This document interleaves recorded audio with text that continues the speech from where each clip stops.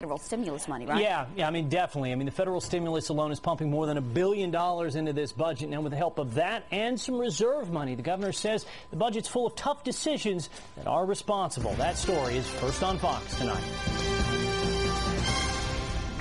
As he presents his final budget, Governor Bredesen says the process is similar to what families are going through. I believe this is a common sense family budget in a very difficult time. Because of falling tax revenues, the governor's $12.4 billion budget is smaller than the one he presented last year.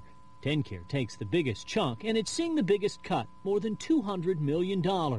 Many departments are seeing 9% cuts, and all told, more than 1,200 state positions will be eliminated, including 767 that are currently filled.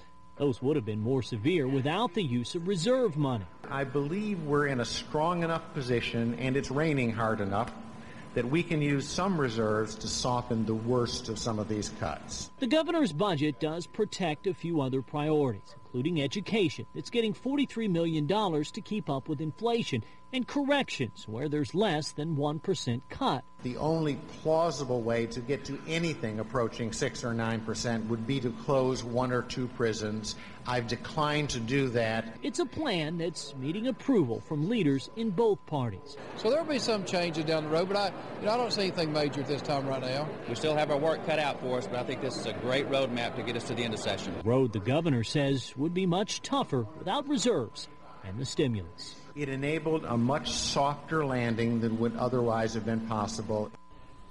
Now, another key part about the budget, it's proposing a 3% bonus for state employees. Now, that's a big thing because they haven't had a raise since 2007. Stacey?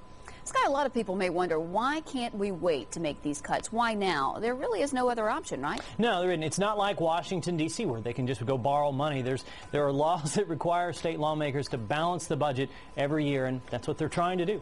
Constitutional amendment. Yeah. Thank you, Scott. We appreciate that report live from the newsroom tonight.